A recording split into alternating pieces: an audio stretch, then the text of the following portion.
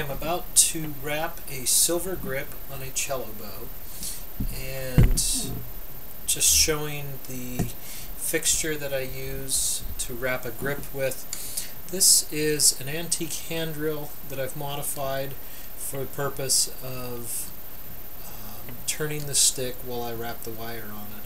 It's fixed to the base, and on the other end of the base is a hole for the stick to go through, and I hold the wire in my left hand and turn the drill with my right hand. So position this just a little bit so you can see what I'm doing. I've already marked the front position of the frog and the length of the grip that I want. So I'll mount this on my fixture here. Tighten it in there. Like that. And then as I turn this, you can see as it turns the stick. So knowing the weight ahead of time of the bow, I've already figured out the length and the diameter of the silver wire that I'm using, and so I will, to start the wire, I will wrap a winding just kind of loosely, and then I will just hold it on there with tape. I actually like to use electrical tape for this just because it holds quite nicely. Give it a wrap or two, and then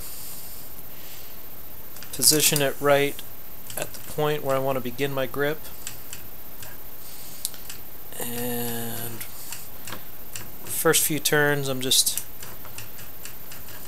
sort of testing it to make sure there's no gaps, and once it gets going it goes fairly fast, as you can see.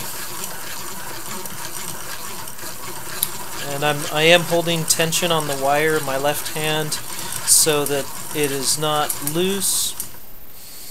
Just kind of pause for a minute, just kind of look things over, and then keep going.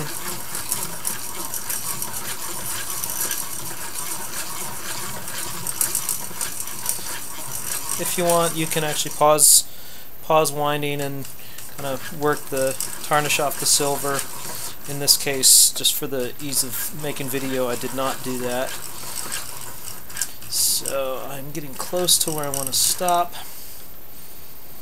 One more wrap. Okay, I'm going to stop right there. Little clamp here that keeps things from moving while I solder. I do solder the ends of the wire, both ends, and just dip the soldering iron in just a little bit of rosin, and then actually come this way. Just put a spot of solder at that point. Same thing on this end. I only just put a single spot on the 2 points. I do make sure I solder on the bottom facet of the stick. It's not necessary to put an entire bead of solder all the way around the stick. It does tend to scorch the stick, and just try to avoid that if we can. Knife will cut the wire, and trim off the silver right at the point where I want it on the bottom. So there is the silver lapping. That was the stick was a little light, so I wrapped 8 centimeters. And to finish off the spot of solder, I do take the tape and I just kind of put it right on the edge of the stick like that. Position this and focus it a little bit. So I focus Yeah, you can kind of see that.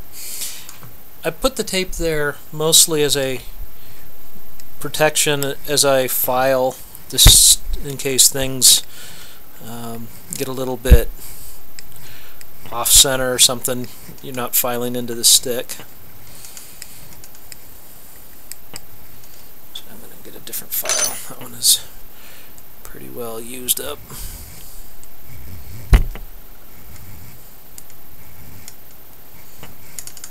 I'm just filing the wire or the solder down flush to the surface of the wire. Okay, so just filing the solder flush. I'm going to do the same thing on this end as well. Now this end, of course, is the end under the grip. And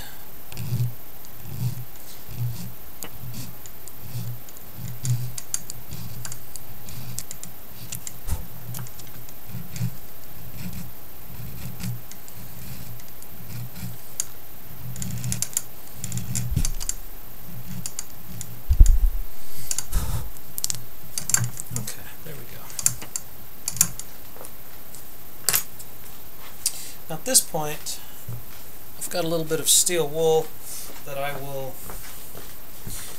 just sort of buff the wire with, and it just kind of polishes the silver, takes off the tarnish, and just kind of makes it look nice.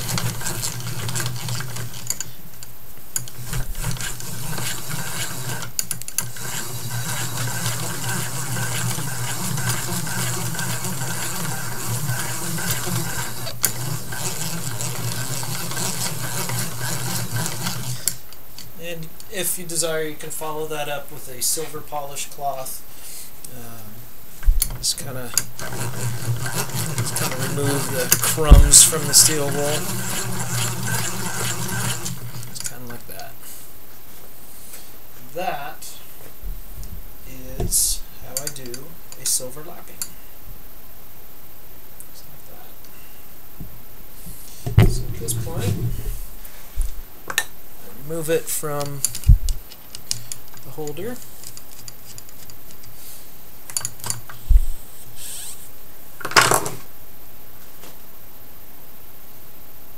And just kind of inspect everything.